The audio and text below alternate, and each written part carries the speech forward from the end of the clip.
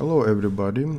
Today I would like to talk with you about speculation for shares, but with some risks. Today it's interesting situation for company Steel Dynamics.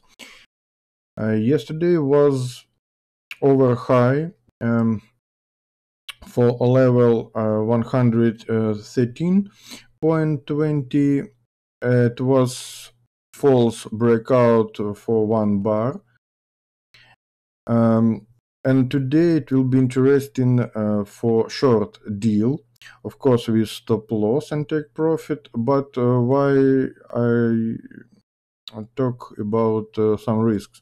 Because after 1 week it will be dividends, so it's very important to receive take profit before this date. So if you would like to make a short deal, don't forget about this very important information. So on 25 January will be dividends, so don't forget, put stop loss and take profit and trade according your trading strategy.